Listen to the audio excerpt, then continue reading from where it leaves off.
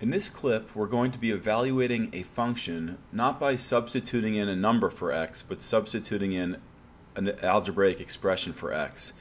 And this is a process we're going to have to use when we look at the limit definition for a derivative. So it's good practice and preparation for that. So I start off by giving you a function, a quadratic function. F of x is equal to x squared minus x plus 1. And what we want to do is for each x occurring in this function, we want to plug in x plus h. So let's start with that. F of x plus h is going to be the old x that we saw up above squared minus the old x plus 1. So wherever there had been an x, I'm going to replace that with x plus h. Now, this is going to require some additional expansion and foiling in particular. So this is going to be x squared plus 2xh plus h squared.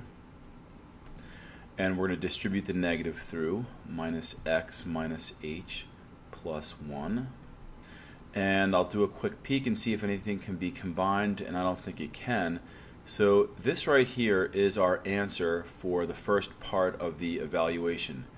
That's going to go right here. So when we go to find this, let's just focus on the top left. The top left is f of x plus h, which we just found. It's not a short little answer, but we did find it and simplify it as much as we could. So it's x squared plus 2xh plus h squared minus x minus h plus 1.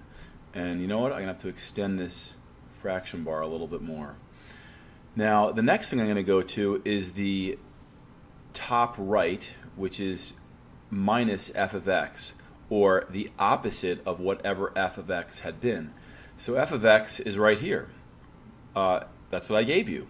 Its opposite is going to be negative x squared plus x minus 1.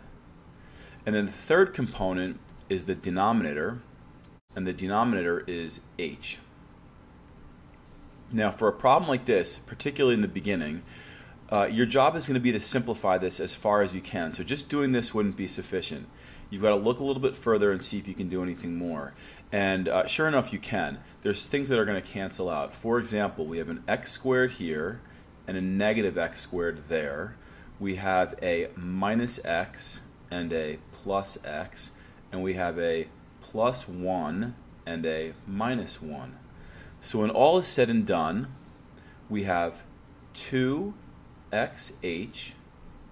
plus h squared minus h all over h.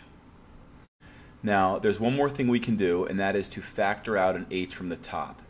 If we do that, we're left with 2x plus h minus 1 over h. And then these h's are going to cancel out, so we're left with a final answer of 2x plus h minus 1. And this will be something sort of significant once we get to the chapter on derivatives.